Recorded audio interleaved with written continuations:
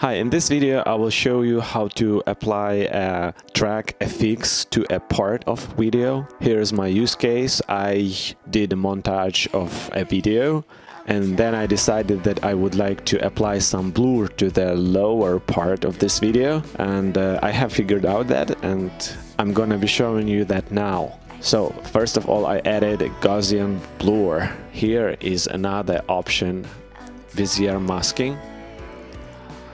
I will just turn it on because I did a lot of settings and my video has rotation, so it will be a little bit tedious to set up it again. But here you can click option to apply masking to effects that are before this option, and you have blending, you have options for a mask, width, height.